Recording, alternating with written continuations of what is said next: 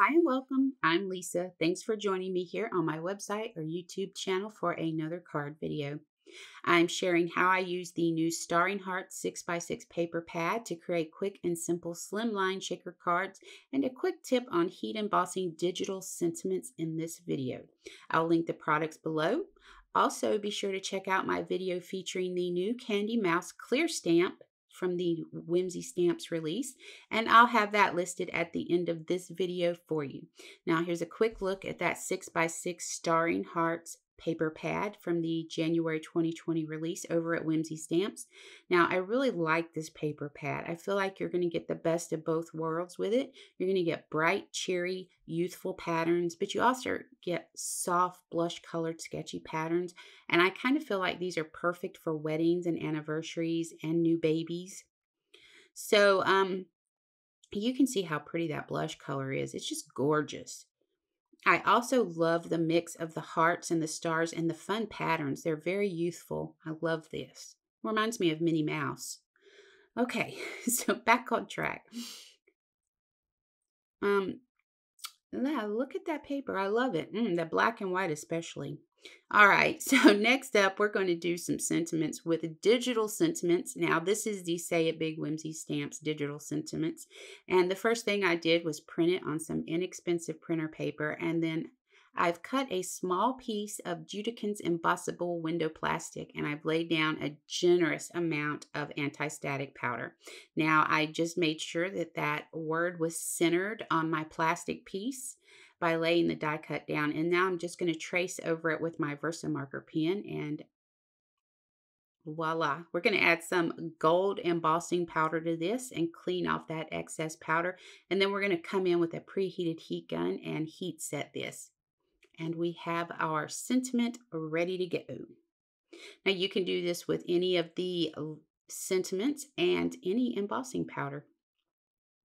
I've laid down some double-sided adhesive to the back of the die cut frame so I can adhere the embossed plastic. Now you want to be sure you press down firmly. This is the window to our shaker.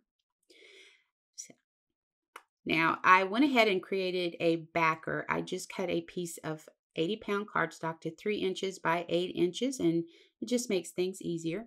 And I went ahead and I cut my pattern paper to the size that I need. So I did 4 1.5 by 1.5 inch pieces and 2 pieces at 1.5 inches by 3 inches.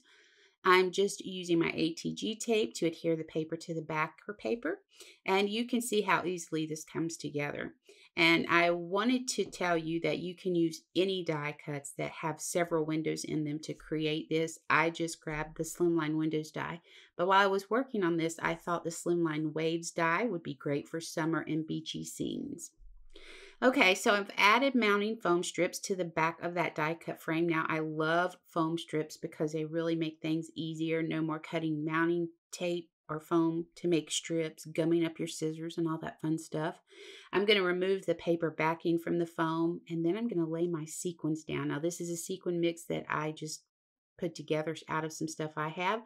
And when you lay it down, you want to be sure your sequins are in the very center of that window, because you don't want to get any sequins trapped between the paper and the mounting foam.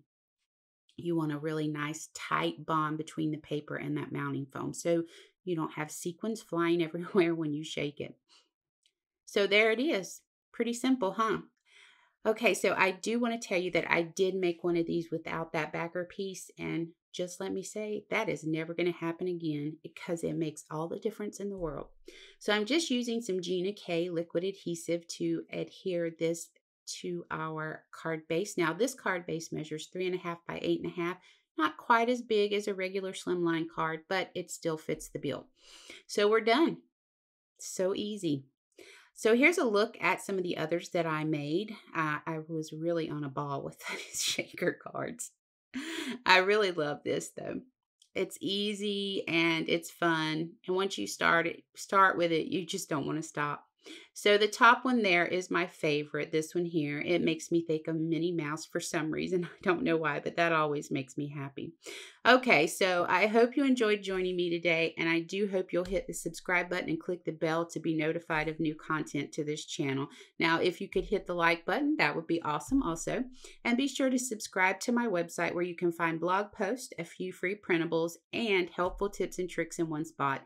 As always, please know how much I appreciate you taking the time to join me here. And as always, keep crafting.